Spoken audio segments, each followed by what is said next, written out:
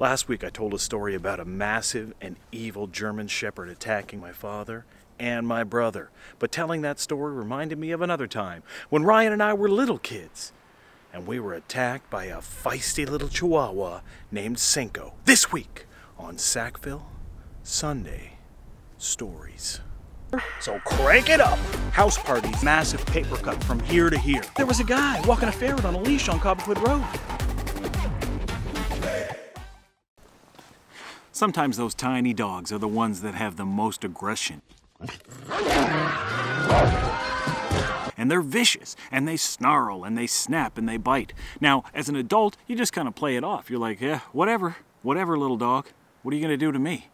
See, the thing about little dogs is they have to have this overinflated sense of bravado, because when it gets down to it, they're not really going to win fights. They have to master the art of intimidation. And as a little kid, you don't understand that completely. My grandmother had a little mouthy chihuahua, and his name was Cinco. Now, Cinco, or Psycho, had a hate-on for anybody who didn't live in the house. He was very protective. He was very territorial. And anytime Ryan and I went over to visit, he was always snarling and snapping and running and charging at us. And little kids, you just go, ah, ah, ah.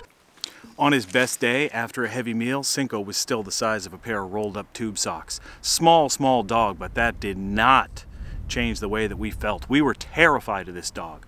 We visited my grandmother one day, and after a couple of candies and popsicles, and no sign of Cinco, we finally nervously looked around and said, "Hey, where's Cinco?" My grandmother said, "Oh, he's asleep in his bed."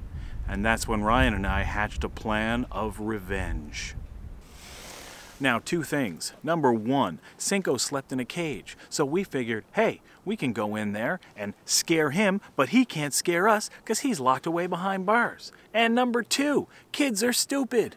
We had no cognitive capability to break down in our minds that this is a dog, right? Just doing what a dog does, protecting his home by trying to bite and snarl at us all the time.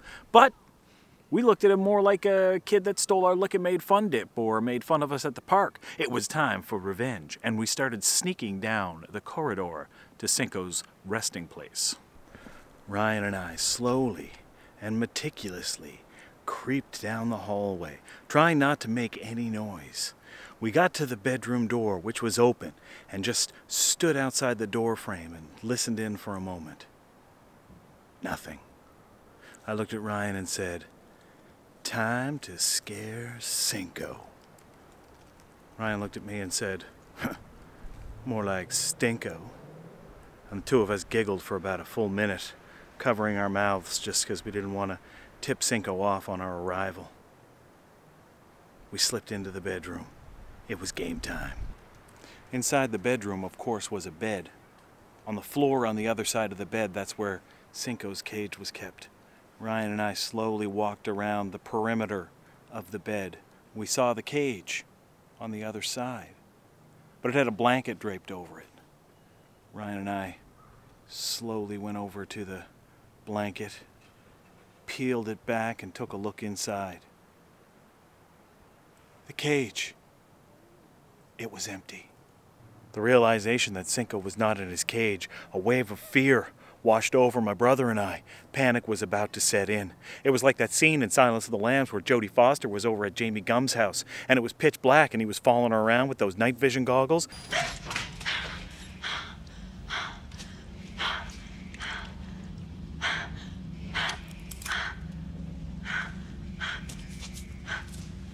It was that level of fear. There was a psychotic killer in the room and he was not locked up. Ryan and I decided that we were going to get out of there post-haste, but we were interrupted by a snarling chihuahua who had been asleep on the bed the whole time. He was bounding across the duvet. We interrupt Sackville Sunday Stories for a special report. Hello. My apologies for the interruption, but new information has come to light. You see, several weeks ago I had told a Sackville Sunday story about a family trip that we took to Prince Edward Island, specifically to Rainbow Valley. On the way to Rainbow Valley, while in the car, my mom realized that she had forgotten to pack our bathing suits. An emergency stop was made at the mall. We waited in the car, Mom ran inside and came out, and with a look of glee, showed us the 2 rainbow Speedos that she chose for us. Her reasoning? It would look great in the photos. Rainbow Valley, rainbow Speedos, what's the problem? Ryan and I reluctantly put those Speedos on. All of those photographs were destroyed. However, when editing this story about Cinco, one picture was found. It's not the best quality, but take a look. Here you can see Rainbow Valley. We're at the Anne of Green Gables miniature village. There's my mother sitting on the ground. And off in the shadows, you can see my brother and I standing there next to the Anne of Green Gables miniature house. Now, I did pull the brightness, so let's just zoom in.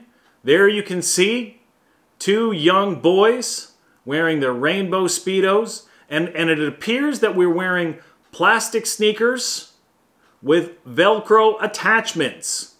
So the plastic sneakers with the Velcro attachments, I had actually repressed that particular memory, but here we are, photographic evidence, the last known photograph of Ryan and I in our rainbow Speedos.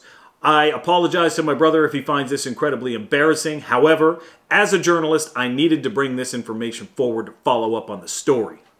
This has been Sackville Sunday Stories and our first emergency update. My name is Chad, and I will see you next week. Sackville.Live is brought to you in part by the Doctor's Formula, plant-based supplements for professional athletes. And our friends at Quick Save Fuels on Cobequid Road. Go to quicksavefuels.com to save.